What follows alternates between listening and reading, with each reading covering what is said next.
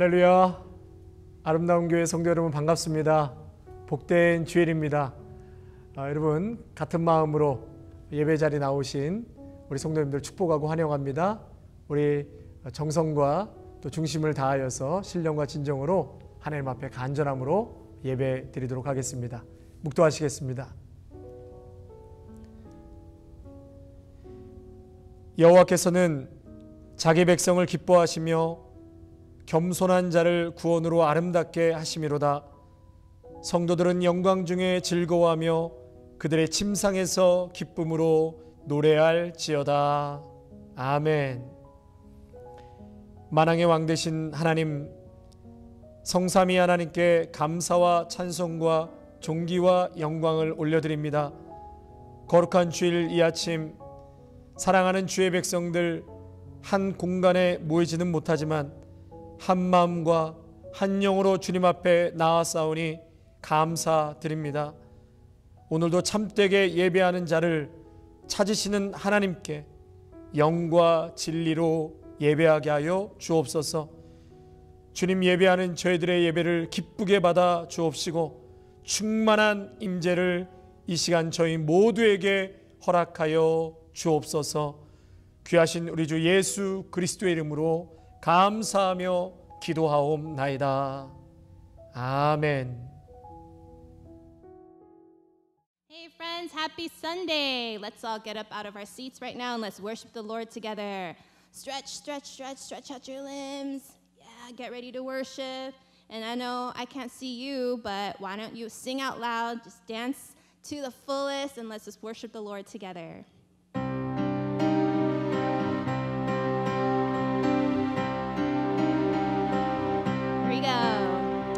Everybody get down low. You can go even lower. Everybody jump up high. I know you can go even higher.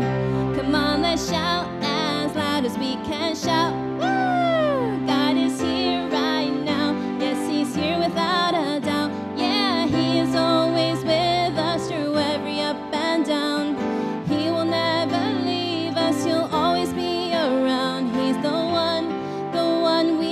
Trust, God will always be with us. God will always be with us. Everybody spin around. I dare you to spin much faster.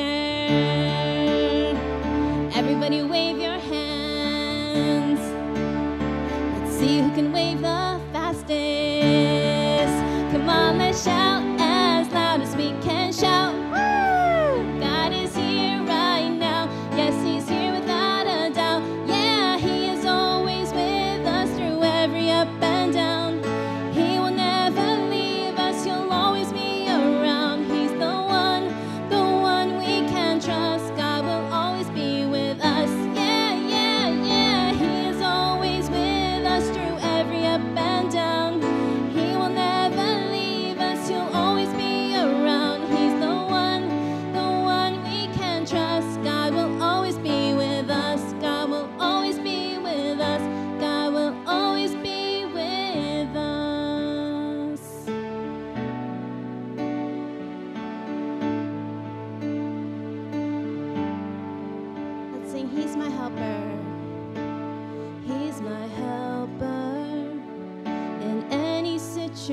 He's my shelter. When I need a friend, He's protector. Watching over me, He will keep me safe from harm. I will not be afraid.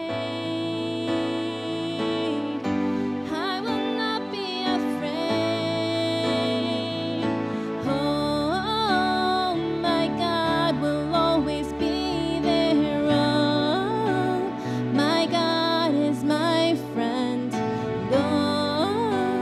No matter what this life brings, I can always count on Him.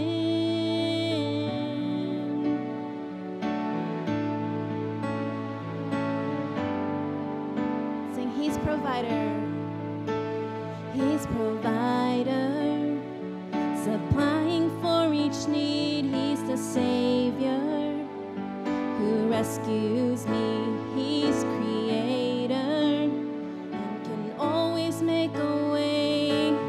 He's a king who will answer me. I will not be afraid. God is with me. I will not be afraid. No, my God will always be there. Oh, my God is my friend. And oh, no matter what this life brings, I can always count on Him. And oh, my God will reign forever. Oh, my God will supply. And oh, no matter what this life brings, I can always count on Him. I can always count on God. I can always count on Him. I can always count on God. I can always count on Him.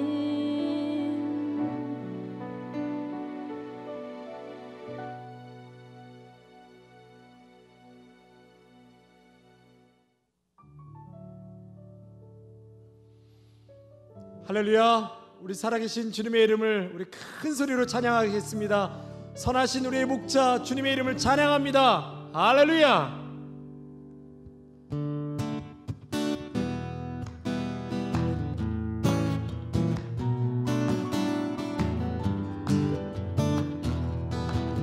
선하신 목자 날 사랑하는 분, 선하신 목자 날 사랑하는 분, 주 인도하는 곳 따라가리. 주의 말씀을 나 듣기 위하여 주 인도하는 곳 가려. 다시 한번 고백할까요? 선하신 목자, 선하신 목자 날 사랑하는 분, 주 인도하는 곳 따라가리. 주의 말씀을 나 듣기 위하여 주 인도하는 곳 가려네. 아멘. 나를 푸른 초장과 쉴만한 물가로 내 선하신 목자 날 인도해. 험한 산과 골짜기로 내가 다닐지라도 내 선하신 목자. 우리 처음부터 다시 한번 찬양하겠습니다. 선하신 목자 우리 주님이십니다. 선하신 목자 날 사랑하는 분, 주 인도하는 곳 따라가리. 주의 말씀을 나 듣기 위하여 주 인도하는 곳 가. 나를 푸른 초장과 쉴만한 물가로, 나를 푸른 초장과 쉴만한 물가로 내 선하신 목자 날 인도해. 험한 산과 골짜기로 내가 다닐지라도 내 선하신 목자 날 인도해. 나를 푸른 초장과 쉴만한, 나를 푸른 초장과 쉴만한 물가로 내 선하신 목자 날 인도해. 험한 산과 골짜기로 내가 다닐지라도 내 선하신 목자 날 인도해. 내 선하신 목자 날 인도해. 내 선하신 목자 날 인도. 내 선하신 목자 날 인도해. 내 선하신 목자 날 인도해. 이 세상의 모든 죄를 이 세상의 모든 죄를 밝히시는 주의 보혈 성자 예수 그 귀한 피 찬송하고 찬송하세.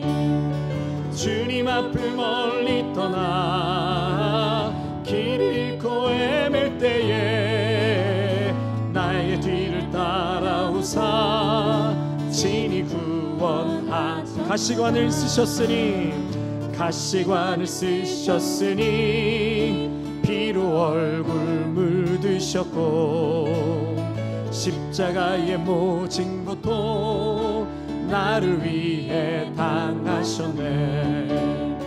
말로 형용할 수 없는 구세주의 구속하심 그 은혜와 그 신사랑 찬송하고 찬송하세. 흰 눈보다도 흰 눈보다도 진리신 보혈로 희게 씻어주. 아버지를 멀리 떠나 아버지를 멀리 떠나 바른 길을 저버리고 여러 가지 죄악으로 주홍같이 되었으니 불같은 것 가지고는 씻을 수가 아주 없네. 주여 귀한 봄의 피로 날 정결케 하옵소서. 아멘. 흰 눈보다도 흰 눈보다도 진리신 보혈로 희게 씻어. 흰 눈보다도 흰 눈보다도 흰 눈보다도 흰 눈보다도 진리신 보혈로 희게 씻어 주옵소서. 아멘. 아멘. 우리 주님의 영광이 온 세상에 가득해 할 것입니다. 온 열방과 또 이 땅은 살아계신 주님을 바라봐야 할 것입니다. 아멘. 내는 주의 영광을 보내. 우리 가운데 계신 주님 그 빛난 영광 온 하늘 덮고 그 찬송 온 땅 가운데 내는 주의 영광을 보내. 찬송 가운데 서신 주님 주님의 얼굴은 온 세상 향하네. 권능의 발을 드셨네. 주의 영광 이곳에 가득해. 우리 선에 주님과 함께 찬양하며 우리는 전진하리. 모든 열방 주 볼 때까지 내는 주의 영광을 보내. 내는 주의 영광을 보내. 우리 가운데 계신 주님 빛난 영광 온 하늘 덮고 그 찬송 온 땅 가운데 내는 주의 영광을 보내 찬송 가운데 서신 주님의 얼굴을 온 세상 향하네 권능의 발을 드셨네 주의 영광 이곳에 가득해 우리 선에 주님과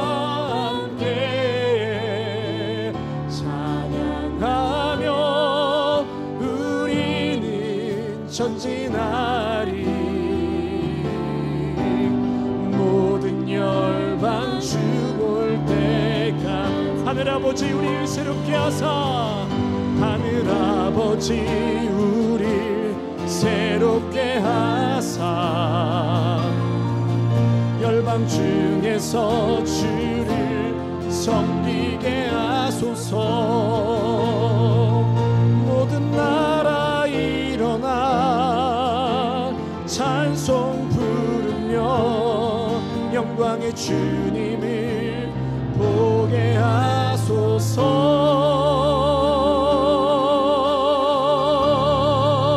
하소서 주의 영광 이곳에 가득해 우리 선에 주님과 함께 찬양하며 우리는 전진하리 모든 열방 주 볼 때까지 모든 열방 주 볼 때까지 모든 열방 주 볼 때까지 모든 열방 주 볼 때까지 모든 열방 주 볼 때까지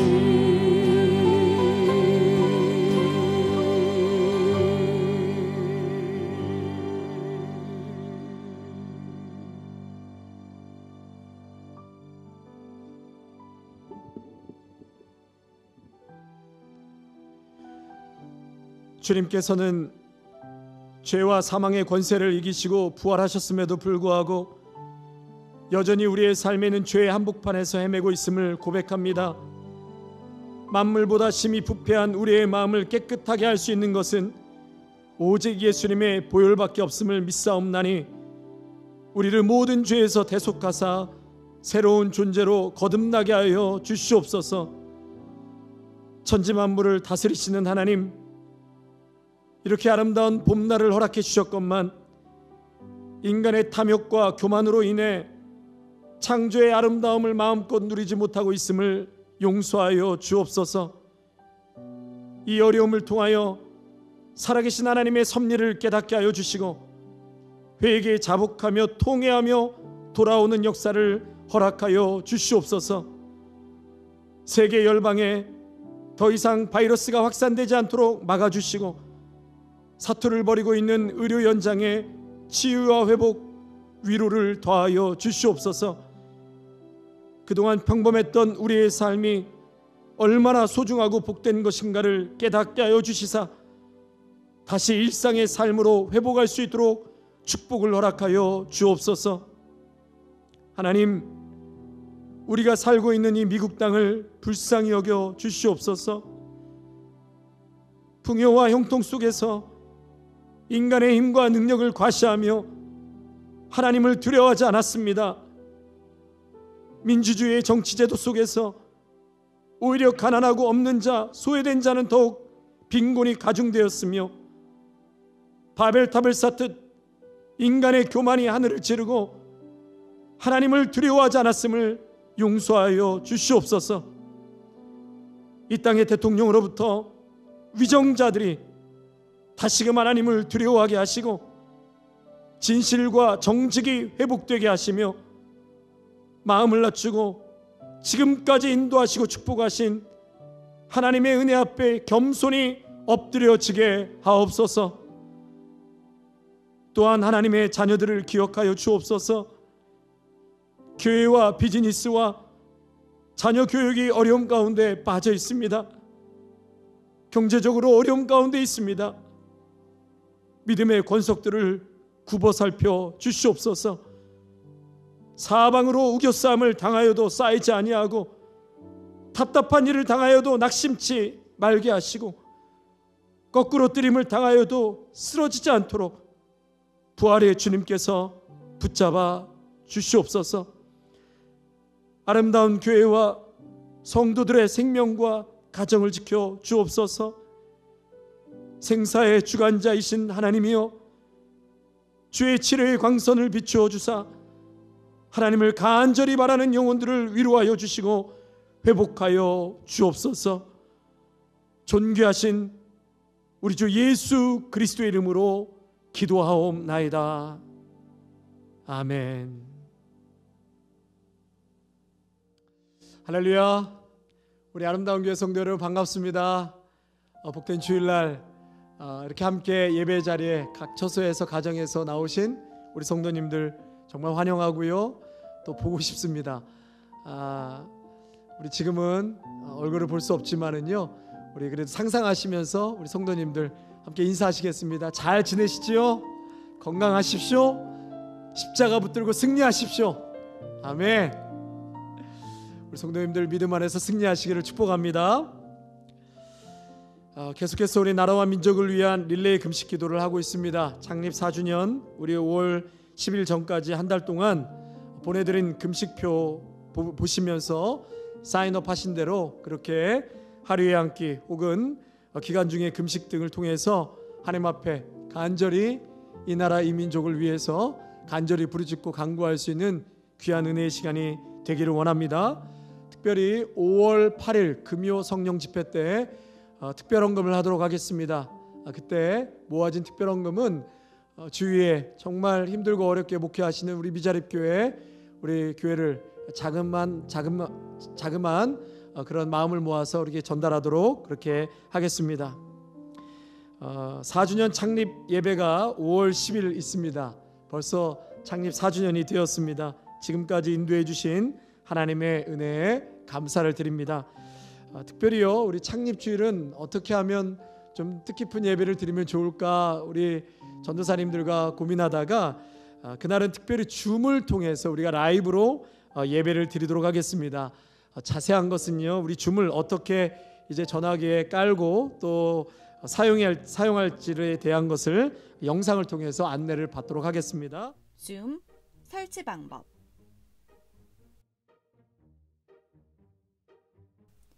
아름다운 교회 예배에 참여할 때는 회원 가입을 하지 않아도 됩니다. 안드로이드 폰을 사용하시는 분들은 구글 플레이 스토어를, 애플 아이폰을 사용하시는 분들은 앱스토어를 터치합니다. 검색창에 줌을 입력해 주세요. 그리고 줌 클라우드 미팅스를 설치합니다. 예배에 참여하는 방법은 두 가지가 있습니다.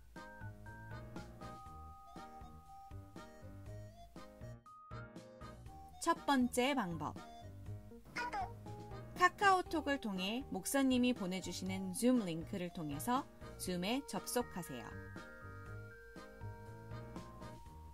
액세스 권한, 동영상 녹화 허용, 비디오를 사용하여 참가를 눌러주세요.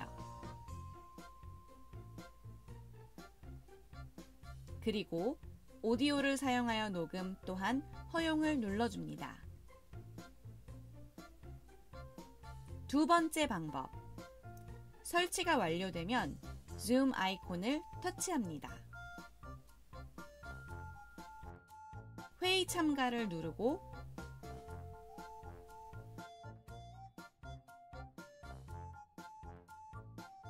회의 아이디에 972-581-2671 그리고 이름에는 자신의 이름을 입력해 주세요. 첫 번째 방법과 마찬가지로 액세스 권한, 동영상 녹화 허용, 비디오를 사용하여 참가를 눌러주세요.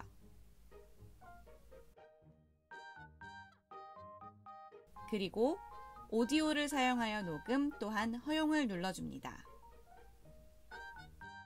이 두 가지 방법 중 한 가지를 사용해 5월 10일 아름다운 교회 창립 기념 예배 및 임직식에 참여하실 수 있습니다. 설치나 접속에 어려움이 있으신 분들은 최영현 전도사에게 문의해 주세요.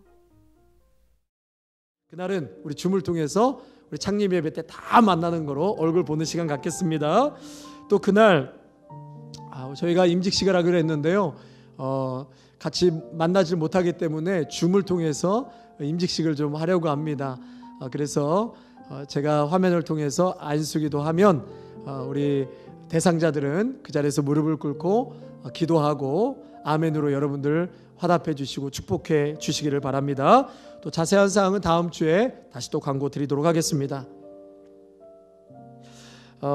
여러분 경건 생활이 위축되지 않도록 하루에 최소한 30분 이상 말씀 보시고 기도 생활 하시리라 생각합니다. 매일매일 새벽 예배 영상을 보내드리니까요. 여러분 그것을 도움 받으셔서 새벽 제단 앞에 나오시기를 바랍니다.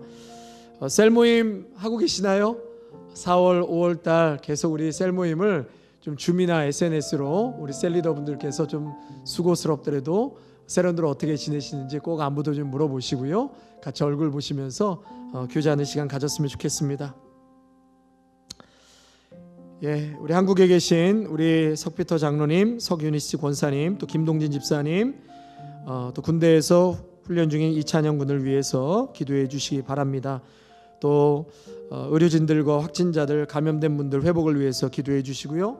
영상을 위해서 뒤에서 최고로 수고하고 애쓰시는 우리 귀한 분들을 위해서도 여러분 중보해 주시기를 바랍니다. 시간 준비된 봉헌 하나님 앞에 올려드리겠습니다.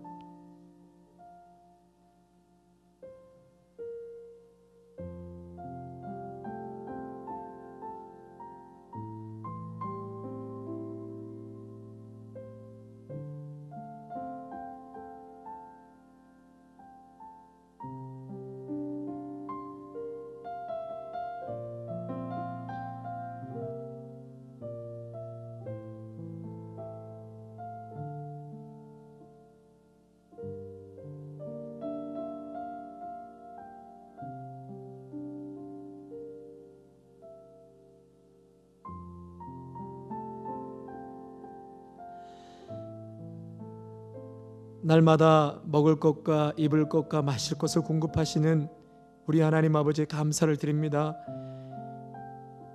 경제적으로 힘든 가운데서도 주님 앞에 구별하여 올려드리는 귀한 손길들이 있습니다. 하나님 어루만져 주시고 위로하여 주시옵소서. 구별하여 주님의 것입니다. 모든 것이 하나님께로부터 왔습니다. 힘들고 어려운 중에서도 11조의 예물을 구별하여 감사의 물과 주정헌금과 성교헌금과 장학헌금을 구별하여 올려드리는 귀한 손길들을 하나님 꼭 축복하여 주시옵소서. 이 귀한 예물이 쓰이는 곳마다 하나님의 영광을 드러내게 하여 주시옵소서. 하나님 정말 힘들고 아프고 어려운 가운데 있는 성도들을 위로하여 주시고 정말 이 힘들고 공고한 시간 속에서 하나님이 채우시고 일하시는 놀라운 손길을 경험하는 특별한 은혜의 시간이 우리 모두에게 임하는 줄로 믿사옵나니 하나님 끝까지 신뢰하고 믿음으로 주님 바라보며 승리를 외치는 귀한 성도들의 삶이 되게 하여 주시옵소서. 감사를 드려오며 귀하신 우리 주 예수 그리스도의 이름으로 축복하며 기도하옵나이다. 아멘. 오늘 하나님께서 우리에게 주시는 성경 말씀은 누가복음 24장 28절에서 35절까지의 말씀과 시편 139편 7절에서 10절까지의 말씀입니다. 누가복음 24장 28절에서 35절까지의 말씀과 시편 139편 7절에서 10절까지의 말씀입니다. 누가복음 먼저 봉독하겠습니다. 그들의 가는 마을에 가까이 가매 예수는 더 가려 하는 것 같이 하시니 그들이 강권하여 이르되 우리와 함께 유하사이다. 때가 저물어 가고 날이 이미 기울었나이다 하니 이에 그들과 함께 유하러 들어가시니라. 그들과 함께 음식 잡수실 때에 떡을 가지사 축사하시고 떼어 그들에게 주시니 그들의 눈이 밝아져 그인 줄 알아보더니 예수는 그들에게 보이지 아니하시는지라. 그들이 서로 말하되 길에서 우리에게 말씀하시고 우리에게 성경을 풀어주실 때에 우리 속에서 마음이 뜨겁지 아니하더냐 하고 곧 그때로 일어나 예루살렘에 돌아가 보니 11 제자 및 그들과 함께한 자들이 모여 있어 말하기를 주께서 과연 살아나시고 시몬에게 보이셨다 하는지라. 두 사람도 길에서 된 일과 예수께서 떡을 떼심으로 자기들에게 알려지신 것을 말하더라. 시편 139편 말씀입니다. 내가 주의 영을 떠나 어디로 가며 주의 앞에서 어디로 피하리이까. 내가 하늘에 올라갈지라도 거기 계시며 스올에 내 자리를 펼지라도 거기 계시니이다. 내가 새벽 날개를 치며 바다 끝에 가서 거주할지라도 거기서도 주의 손이 나를 인도하시며 주의 오른손이 나를 붙드시리이다. 아멘.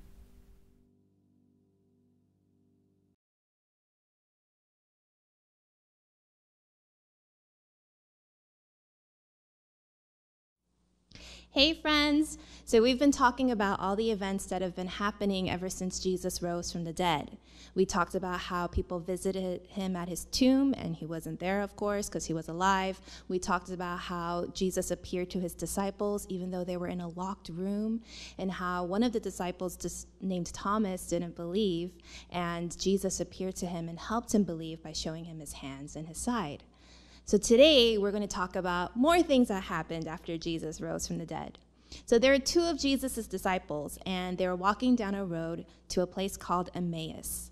And I'm pretty sure they were kind of sad and confused because of all the things that had been happening. Jesus, someone that they loved and respected, had died. And then there were rumors saying that he came back to life, but they weren't really sure because they haven't experienced it themselves.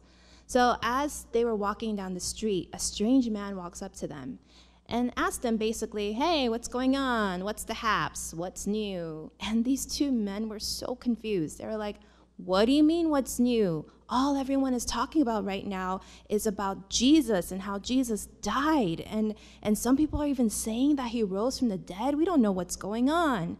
And then this man tells them, well, you do know that that's what was supposed to happen to Jesus because the Bible has been talking about the Messiah, the Savior, all along. So as they're walking down the street, this man was explaining all the things about Scripture that talked about what the Messiah was, what the Savior was going to do, how the Savior was going to come, and what was going to happen to the Savior. And part of that was the Savior suffering, dying, and coming back to life 3 days later. So as they were listening to this man talk, they were just so moved. And they were like, oh my goodness, this is truth. Like, keep talking to us. Tell us more. And this man pretended like he was going to go further. And they're like, no, stay with us. Come eat with us. Let's light a fire. Let's do a campfire. Let's sing some songs, right? So this man's like, okay. And he comes and they sit down and they break bread and they talk together. And at that moment, their eyes were opened. Not that they were blind or anything, but their spiritual eyes were open and they were able to see that this man that they had been talking to this whole time was Jesus. And they're like, what? It's Jesus. And then he vanished. So here's our big idea for today. It's that Jesus is always with me. Now, these men had been talking about Jesus, mourning Jesus, and just wondering about what's going on with Jesus, but they had been talking about that to Jesus the entire time. They didn't realize Jesus was with them the entire time. So for us, we go through some of those similar things. Like we say that we know Jesus is with us and we're like, oh, Jesus is always here. Jesus loves me. He's always here. But we don't act like Jesus is always here. Like think about it. Think about the last time you said something mean to your sister, or when you grumbled against your parents, or when you just kind of did a sloppy job on your homework, or when you were like, I'm bored, I don't want to do this, and every time you complained, or even during worship time, you weren't really paying attention, things like that. Were you really thinking that Jesus was with you? Because if you really imagine Jesus being right there with you, watching you do these things, we probably would have behaved differently. But I'm not saying Jesus is with us so he can watch our every move and freak us out all the time, right? He's not some policeman cop. Jesus is always with us not to give us pressure, but to show us he cares about us and he wants to be with us. So think about times when you're sad or lonely or even angry and frustrated or scared. Who's always with you? Jesus is always with you. So what can we do in times like those? We can pray to Jesus. I mean, I'm not saying you sit there and you're like, oh, hey, Jesus, what's up? And have like imaginary conversations with yourself. But Jesus is listening. So every time you have this desire to just run to someone to ask for help, yes, go to your parents, go to loved ones. But first turn to Jesus because Jesus is always with us. Amen. Let's pray. Dear God, we thank you so much for reminding us that even after you rose from the dead, you showed us how much you cared about us and all the measures you took to help us believe. So Lord, help us to remember that even though you rose from the dead and you are in heaven, you are still also right here with us. So as we go through our daily lives, help us to remember that you're here. Help us to turn to you. Help us to live our lives knowing that you are right next to us. In everything that we do, we just want to give you glory and make you happy. We thank you so much, and in Jesus' name we pray. Amen.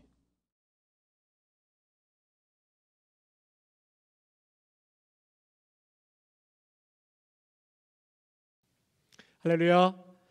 성도 여러분, 오늘도 예배의 자리, 말씀의 자리에 나오신 여러분 모두를 축복합니다. 예배를 통하여서 우리 영혼이 치유되고 회복되고 부흥되는 놀라운 역사를 경험하게 될 줄로 믿습니다. 오늘 본문의 말씀 제목을 예수님과 만나는 뜨거운 체험이라고 잡아봤습니다. 예수님과 만나는 뜨거운 체험. 여러분이 말씀 중간에 혹은 예배가 끝날 때쯤 우리 모두가 정말 예수님과 영적으로 뜨겁게 만나는 그 만남이 우리 모두에게 있어지기를 간절히 축복합니다. 우리 말씀 듣기 전에 2020년 아름다운 교회 표 한번 크게 외쳐볼까요? 시작. 예수님의 보혈이 한복판에 흐르게 하옵소서. 한 번 더요. 예수님의 보혈이 한복판에 흐르게 하옵소서. 여러분, 이 예수님의 보혈이 우리의 가정과 우리의 자녀 위에 또 우리 교회 모든 곳에 예수님의 보혈이 닿는 곳마다 정말 치유와 회복이 일어날 줄로 믿습니다. 코로나 바이러스도 속히 종식될 줄로 믿습니다. 2020년 들어와서 우리가 매 주일 본문 말씀을요, 교육부와 일치해서 지금 가고 있습니다. 절기와 신구약 배분을 물론 고려해서 정했지만 우리가 궁극적인 목적은 뭐냐면 자녀들과 똑같은 본문의 말씀을 갖고 우리가 가정에서 좀 나눴으면 좋겠다. 그래서 어린아이로부터 장년에 이르기까지 한 메시지로 지금 흘러가고 있습니다. 그것은 굉장히 영적으로 유익하기 때문에 저희들이 그렇게 결정하고 지금까지 충실하게 해오고 있습니다. 다음 세대를 위해서 그리고 또 이 온라인 예배를 위해서 늘 애쓰고 수고하시는 우리 전도사님들께 감사하는 마음과 또 많은 격려를 부탁드립니다. 오늘 본문은요, 이제 엠마오로 가는 두 제자의 이야기거든요. 근데 우리가 읽은 것은 28절부터 읽었지만 사실 13절부터 그 내용이 이어집니다. 13절에 처음에 어떻게 시작이 되냐면 그날이라고 되어 있거든요. 그날은 예수님 부활하신 날을 가리킵니다. 그리고 이들이 엠마오로 떠나게 된 것이 약 3시 이후로 그렇게 추정할 수 있습니다. 그리고 말씀해 보니까 그들 중 둘이라고 했는데 이 두 사람이 제자긴 하지만 12사도는 아닙니다. 33절의 말씀해 보면 예루살렘에 돌아가 보니 11제자와 다른 사람이 있었다 이렇게 말하는 것을 보면 사도는 아니고 예수님을 따라다니던 제자 중에 한 사람이었고, 또 다른 한 사람은 글로바라고 성경에서 말하고 있습니다. 이들은 예루살렘에서 약 7마일 정도 떨어진 엠마오로 걸어가고 있었습니다. 그런데 그들이 두 사람만 걸어간 것이 아니라 그 가운데에 한 사람이 더 있습니다. 그런데 이 두 사람은 영적인 눈이 가려져서 그 한 사람이 누군지 모르고 그렇게 그 길을 걸어가고 있었던 것이죠. 여러분, 그 한 사람은 누구냐? 바로 부활하신 예수님이셨습니다. 그들은 부활하신 예수님이 함께 그 길을 동행하고 있음에도 불구하고 17절 말씀에 슬픈 빛을 띠고 낙심하며 그렇게 서로 이야기를 했다고 말합니다. 부활하신 예수님께서 함께 동행하고 계심에도 불구하고 그들의 얼굴빛은 슬펐다는 것입니다. 그래서 예수님께서 그들에게 묻습니다. 무슨 일이냐? 이렇게 묻습니다. 근데 그들이 대답을 하죠. 나사렛 예수의 일 때문에 그렇습니다. 그는 말과 일에 능하신 선지자인데 사형 판결을 받고 십자가에 못 박혀 죽었습니다. 우리는 이 사람이 이스라엘을 속량할 자라고 믿었는데 이렇게 허무하게 죽어버렸습니다. 여러분, 이 두 제자는요, 예수님이 돌아가시는 것, 십자가에 못 박혀 죽는 것만 본 것이 아니라 23절에 보면 예수님께서 부활하셨다는 소식도 동시에 들었습니다. 알고 있습니다. 그런데 그들은 부활과 상관없이 지금 슬퍼하고 있습니다. 더욱 놀라운 사실은 이 부활하신 주님께서 지금 그들과 함께 동행하고 있는데도 불구하고 예수님 죽었다고 예수님 앞에서 슬퍼하고 있습니다. 사랑하는 성도 여러분, 예수님은 부활하셔서 지금 우리와 함께하고 계십니다. 함께하고 계시는 그 주님을 여러분은 믿으십니까? 그리고 예수님께서 부활하셨다는 것을 정말 믿으십니까? 아멘. 부활하신 주님께서 이렇게 우리와 동행하시고 살아나셔서 내 곁에 내 삶 중심에 계시는데도 두 제자처럼 여전히 슬픈 기색을 띠며 살아가고 계시지는 않습니까? 예수님 부활하신 이 사건이 우리의 믿음으로 고백되어지시기를 주님의 이름으로 축원합니다. 그리고 그 부활의 능력과 은혜가 곧 나의 능력이고 사망과 어둠의 권세에서 나를 구원하시고 나에게 베풀어 주신 가장 큰 축복임을 여러분 꼭 믿으시기를 바랍니다. 예수님과 함께 살고 예수님과 동행하고 있는데 슬퍼할 이유가 없습니다. 걱정할 이유도 없습니다. 여러분, 지금까지 어떻게 살아오셨습니까? 또 어떻게 살아갈 것 같습니까? 인생의 항로에서 우리가 한 것이란 건 없습니다. 우리가 지난주에 신명기의 말씀을 새벽 예배를 통해서 쭉 보아오지 않았습니까? 이스라엘이 애굽에서 가나안까지 그 여정 속에 한 것이 무엇이 있습니까? 그들이 한 것이란 건 아무것도 없습니다. 애굽에서 10가지의 재앙, 그리고 홍해를 건너고 불뱀과 정갈이 가득한 광야에서 40년을 지내고 불기둥과 구름기둥으로 만나와 메추라기로 반석에서 나오는 물을 먹고 무시무시한 가나안 족속을 멸하고 그 땅에 들어간 것, 여러분, 거기까지 이스라엘 백성이 한 것이라고는 아무것도 없습니다. 정말 전적인 하나님의 기적과 능력으로 이스라엘은 가나안 땅에 들어가게 된 것입니다. 하나님께 붙들려 가는데 여러분, 기왕 가는 인생 염려하지 마시고 두려워하지 마시고 기쁨과 감사와 순종으로 우리들의 인생을 항해해 가시기를 축복합니다. 여러분, 혹시 슬퍼하고 계십니까? 염려하고 계십니까? 무엇 때문에 실망하고 계십니까? 복음성가 중에 이런 찬양이 있습니다.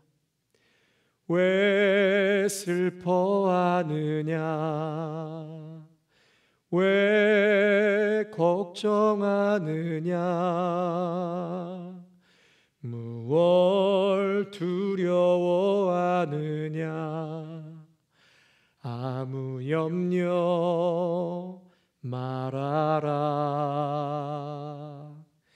큰 아픔이 있어도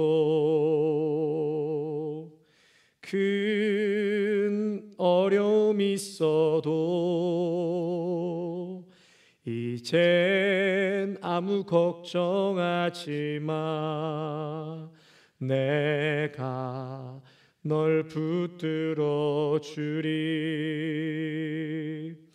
내가 너와 항상 함께 하리라. 내가 너를 지키리라. 실망치 말고 나를 보아라. 나는 너의 하나님이라.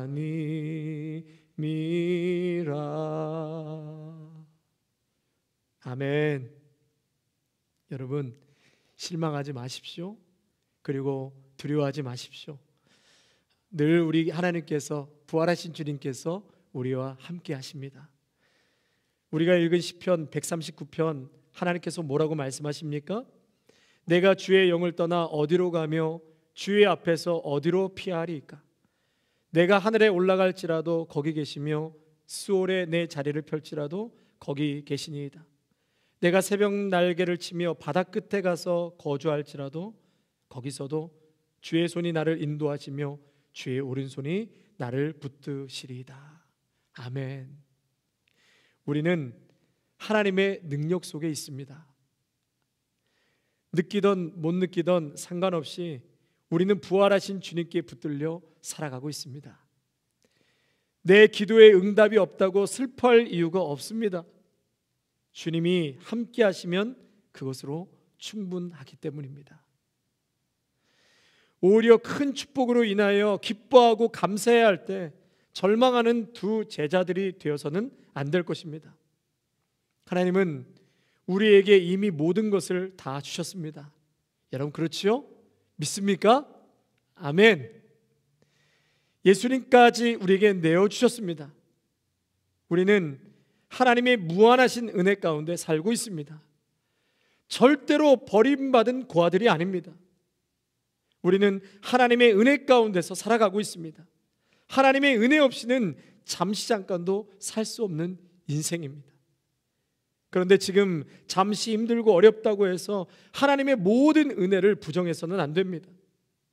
성도는 십자가를 통하여 내게 주신 은혜, 이 한 가지 엄청난 사실을 깨닫게 될 때 모든 근심과 걱정되는 문제들이 일시에 제거되고 해결되는 줄 믿습니다. 절망하거나 낙심할 이유가 없습니다. 실망과 낙심할 일보다 더 큰 능력으로 부활하신 우리 주 예수 그리스도, 오늘도 나와 동행하시고 함께 하시는 그 주님을 믿음의 눈을 떠서 바라보시기를 축원합니다. 아멘. 우리 30절과 31절 말씀 같이 한번 또 읽겠습니다. 그들과 함께 음식 잡수실 때에 떡을 가지사 축사하시고 떼어 그들에게 주시니 그들의 눈이 밝아져 그인 줄 알아보더니 예수는 그들에게 보이지 아니하시는지라. 드디어 예수님께서 두 제자에게 떡을 가지고 축사하고 떼어 주었을 때 엠마오로 가는 그 두 사람의 눈이 밝아져서 드디어 예수님을 보게 되었습니다. 여러분 그런데요, 이 두 사람이 왜 처음부터 동행하는 예수님을 몰라봤을까요? 그것은 다름이 아닌 그들에게 잘못된 기대가 있었습니다. 잘못된 소원이 그들에게 있었기 때문이었습니다. 그들의 마음에 그 저변에는 어떠한 것이 깔려 있었는지 21절에 그들의 속 이야기를 하고 있죠. 이 사람이 이스라엘을 속량할 자라고 바랬다는 것입니다. 이 예수가 이스라엘을 속량할 자다. 그들에게는 어떤 기대가 있었습니까? 예수님께서 정치적인 메시아가 되고 이 나라를 회복하실 것이다, 이스라엘 영광을 회복하실 자라고 그렇게 정치적인 메시아로 기대했던 것입니다. 그런데 그가 십자가에 달려 지금 죽었습니다. 여러분, 그들의 소망이 근본적으로 방향이 빗나가 버린 것입니다. 엠마오로 가는 두 제자만이 아니라 호산나 다윗의 자손이요, 종려나무까지를 흔들고 예루살렘에 입성하는 그 예수님을 환호했던 수많은 군중들은 어떻습니까? 하루아침에 입장을 바꿔서 예수님께 저주를 퍼붓고 침뱉고 십자가에 못 박으라고 아우성을 칩니다. 여러분, 그들이 왜 그랬습니까? 그들의 기대가 무너졌기 때문입니다. 정치적인 욕망, 그런 세속적인 기대가 이 사람들의 마음의 눈을 어둡게 만든 것입니다.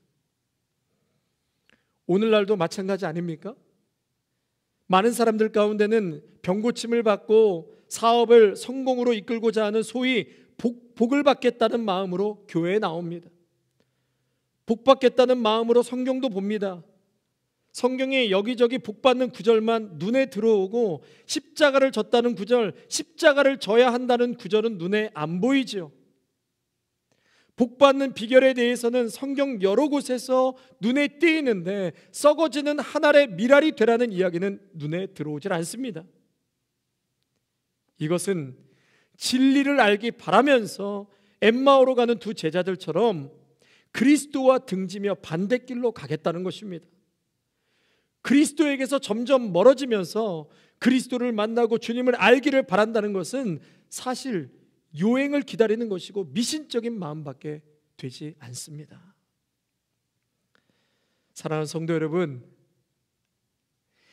예수님께서 십자가의 길로 가셨기 때문에 그 길을 통과하지 않고는 절대로 예수 그리스도를 볼 수 없습니다. 십자가를 지면서 성경을 보아야 진리가 보입니다. 원수를 사랑하며 기도해야 기도의 응답이 있습니다. 받은 은혜에 그저 감사하여 헌신하고 수고하는 일 없이 성경을 보면 그 뜻은 알 길이 없습니다. 세속적인 욕망과 욕심을 버리고 내 십자가를 지고 나를 따르라. 여러분, 이 말씀 앞에 진실하게 내가 져야 할 십자가 지고 주님을 따르기를 바랍니다. 그때 비로소 하나님께서 우리의 눈을 열어주십니다. 성경을 열어주시고 마음을 열어주십니다. 이러한 하나님과의 만남이 일어날 때 두 제자에게 놀라운 일이 벌어지기 시작하는데요, 첫 번째로는 부활하신 주님을 보게 되었다 그랬습니다. 부활하신 주님. 그리고 32절 말씀 우리 같이 한번 읽을까요? 그들이 서로 말하되 길에서 우리에게 말씀하시고 우리에게 성경을 풀어주실 때에 우리 속에서 마음이 뜨겁지 아니하더냐. 우리 속에서 마음이 뜨겁지 아니하더냐. 마음이 뜨거워지는 체험을 하게 됩니다. 드디어 두 제자가 부활하신 주님을 보게 되었고 마음이 뜨거워지는 체험을 합니다. 영적인 눈이 띄어졌더니 마음이 뜨거워지더라. 저희 교회 한 집사님이요, 어느 날 차 안에서 하나님을 깊이 묵상하고 찬양하는 중에 마음에 갑자기 막 뜨거워지는 거예요. 그래서 누군가에게 말하고 싶어서 가슴이 터질 것 같다는 그런 간증을 한 적이 있으세요. 그분이 정말 그 차 안에서 내가 그리스도 안에 있다는 사실을 깨닫고 내 마음속에 있는 번민과 염려와 두려움이 확 물러가면서 주님만을 모시는 기쁨으로 충만했다는 것이에요. 그래서 이 기쁨을 너무 참을 수가 없어서 빨리 목사님한테라도 전화라도 해서 말해야 되겠다. 빨리 주일날 뵙고 이야기를 드려야지. 내가 만난 주님, 나를 깨닫게 하시고 거듭나게 하신 이 뜨거운 마음을 빨리 나누고 싶어 했다는 것입니다. 마치 엠마오로 가던 제자들이 영적인 눈이 떠지고 마음이 뜨거워져 터질 것 같으니까 그날 새벽에 발걸음을 바꾸어서 예루살렘으로 들어가 부활하신 주님을 외쳤던 것처럼 여러분, 우리도 부활하신 주님의 증인들이 되시기를 축원합니다. 사랑하는 성도 여러분, 마음 깊은 곳에서 하나님을 만나는 뜨거운 체험이 있으시기를 축원합니다. 성경 말씀과 예배 속에서 주님과 만나는 뜨거운 체험이 있으시기를 바랍니다. 성령의 인도하심 속에서 모든 정욕과 두려움이 물러가고 부활하신 예수님을 뜨겁게 체험하시길 축원합니다. 그 뜨거움을 체험할 때 예수님을 비로소 바로 보게 되고 나 자신을 바로 보게 되고 내가 가야 하는 사명의 길도 깨닫게 되는 것입니다. 아멘. 우리 주신 말씀 기억하시면서 함께 좀 통성으로 기도했으면 좋겠습니다. 하나님, 이 어둡고 참 답답한 상황 속에서 두 제자들처럼 낙심하고 슬픈 빛을 띠고 엠마오로 갔지만 그곳에서 부활하신 주님을 보고 체험하고 뜨거운 역사가 우리의 삶 가운데 일어나게 해달라고 우리 함께 같이 기도하겠습니다. 사랑과 은혜가 충만하신 우리 하나님 아버지, 오늘도 귀한 말씀을 통하여서 저희들 깨닫게 하여 주시고 은혜 주니 감사를 드립니다. 현실을 바라보았을 때 자기의 기대와 소망으로 벗어나 낙심하고 절망하여 투벅투벅 엠마오로 걸어가던 그 두 제자들이 이제는 살아서 부활하신 그 예수 그리스도를 만남으로 영적인 눈이 띄어지고 그 마음이 뜨거워져서 절망과 낙심의 길이 다시금 소망과 환희에 찬 기쁨의 길로 변화되어서 그 새벽에 다시금 예루살렘으로 돌아갔던 것처럼 아버지 하나님, 우리에게도 이러한 주님과의 뜨거운 만남과 체험이 있기를 간절히 원합니다. 행여나 우리의 삶 속에서 절망과 걱정과 염려와 두려움에 살아가고 있는 믿음의 성도들이 있다면 주님이시여, 이 시간 부활하신 주님께서 그 가정과 그 영혼 가운데 임재하여 주시옵소서. 아버지 하나님, 내가 살아온 것은 내 힘으로 살아온 것이 아니요 지금까지 인도하시고 역사하신 분은 우리 하나님이십니다. 우리의 미래 또한 나의 힘으로 능력으로 살아갈 수 없음을 깨닫게 하여 주셔서 전적으로 인도하시고 역사하실 살아계신 주님을 신뢰하게 하여 주시옵소서. 그분만이 나의 힘이요 생명이요 소망 되심을 오늘 이 말씀을 통하여서 우리 모두가 충만케 깨닫게 하여 주시옵소서. 모든 염려는 떠나갈지어다, 모든 두려움은 떠나갈지어다. 하나님, 예루살렘으로 돌아가는 그 두 제자들처럼 기쁨과 환희와 소망 가운데 다시 한번 살아갈 수 있는 힘과 용기를 허락하여 주시옵소서. 이번 한 주간도 우리 귀한 믿음의 성도들 이 말씀 붙잡고 승리하는 귀하고 복된 한 주가 되게 하옵소서.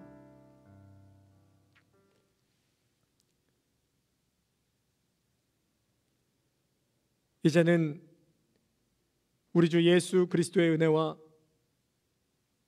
무한하신 하나님 아버지의 사랑하심과 성령의 위로하심과 교통하심이 주님을 뜨겁게 만나 체험하기를 간절히 소원하며 나아가는 믿음의 성도들과 가정과 일터와 자녀 위에 아름다운 교회 위에 이제로부터 영원토록 함께 하시기를 간절히 축원하옵나이다.